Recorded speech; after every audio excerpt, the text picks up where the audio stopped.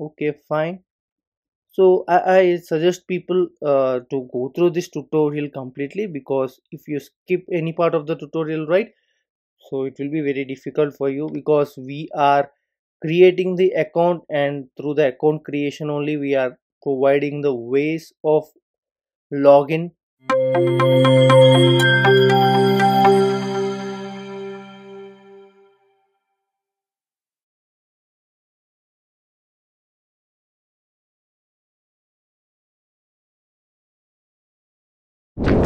In this vlog, we'll try to deal with the new way to authenticate your users into your Flutter application. So by now you might be very much familiar with this particular tool, because this is displayed on the screen, right? So yes, this is the new tool which we are going to discuss in this part of the tutorial, and also try to get through this particular tool on our Flutter application. So let's try to deal with this particular tool called Clerk. And even I got few requests on the previous tutorials that we need to get started with the Flutter Clerk. And also just a couple of days before, we got the SDK also for this particular Clerk tool. So now we can easily integrate our Flutter apps with this particular tool and authenticate our users much more easier. So previously they were using APIs, but now SDK will take care of all those stuff for us. Okay, now let's try to create an account, and before going further, let's try to go through the pricing plans. So this is what matter for us, and here we do have a free plan and a pro plan here, and based on your requirement, right, you can choose any one of it. But for this tutorial purpose and to explore this particular tool, we are going with the free plan now. And also let's dive into the features. No credit card required. Yes, that would make a lot of people try this particular tool. That would easily make even beginners to try this particular tool. And 10,000 monthly active users. Okay, this is a very good count. No charge for users who sign up but never return. Okay, fine. This is also a valid point. Pre-built components, custom domain. Okay, now a user is counted as active when they return to your app 24 hours after sign up. Okay, so even though 20,000 users sign up for you and only 5,000 users came back, then the total count will be 5,000 only. So this is what it says. And if you like this particular tool and if you want to proceed further, you can just upgrade to the pro plan. But for now, let's try to deal with the tool, explore this tool.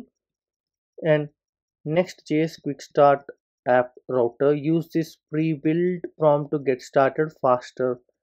Okay, but we want to test this on our Flutter application, so let's try to.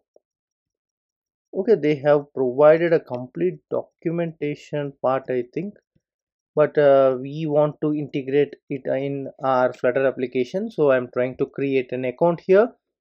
And also we do have two options to sign up. One is GitHub and other is Google, so make sure whatever which is flexible for you. So here we go, I'm giving my Google account access here, and this is preparing our account for the first time. And let's build your sign in application name. So here we can provide the application name, and what I will provide is Flutter login, or this is a very generic name I am providing. You can just rename it accordingly. And sign in options, so for testing purpose I am going to add phone number, username, Facebook, Apple, GitHub, Microsoft. Upgrade to Pro after creating your application to enable more than 3 providers. Okay, so we are good with these 3 providers. And Slack, oh, there are lot of options here. So I think this is a very good way to get started. And even instead of Apple, I can choose GitHub because most of you might be having the GitHub accounts.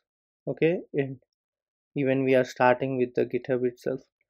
So now create application. So what will your users see? Install the SDK, run your development server and sign yourself up.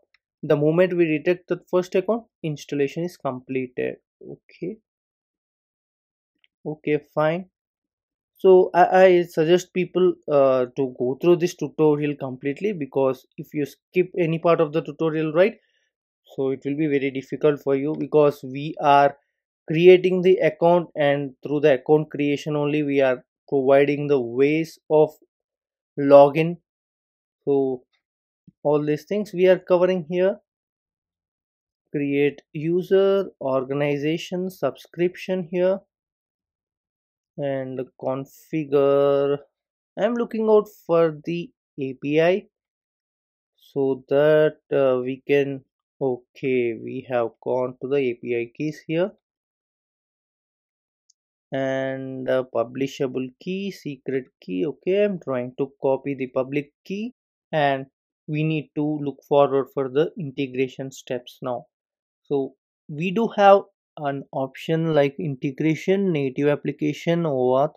So we'll try to move with the native application, and here we have got the two options like iOS and Android. So let's get started with Android first. And here, Android application, we need to have a namespace, package name, and a SHA-256. Okay, and let's move to the Android Studio so that we get these details.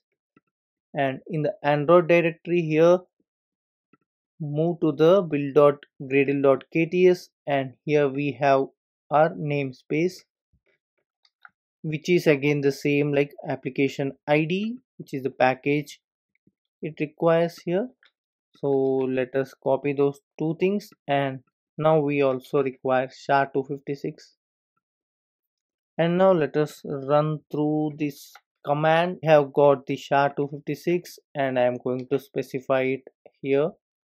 And now we have added our application. And in the similar way, I suggest you, if you are having a App Store account for iOS, you can add the prefix ID here, team ID. And I don't have App Store account. Sign into the developer account it is asking, and membership details, but unfortunately I don't have App Store account. And we'll see how we'll deal with this. So if the App Store account is mandatory, I think we can only deal with the Android application. And yeah, the people who are having App Store account, just comment me below, like, are you able to get started with this, and also just follow the tutorial and try to utilize the same tutorial. The code will be same, right? Try to use it and try to test your iOS applications as well, and just let me know in the comment section below. So in the next tutorial, we'll try to add the dependency to our Android Studio and also get started with the coding part. So this is it for this particular tutorial, and I hope you have got a good knowledge on how to get started with. You are clear with this particular tutorial, like how to get started with the Clerk, and how you get your key, and also how you add your applications to the Clerk console. So we'll meet in the next tutorial and try to discuss the coding part over there. So if you like this tutorial, do like, share and subscribe to our channel for more interesting content on Flutter.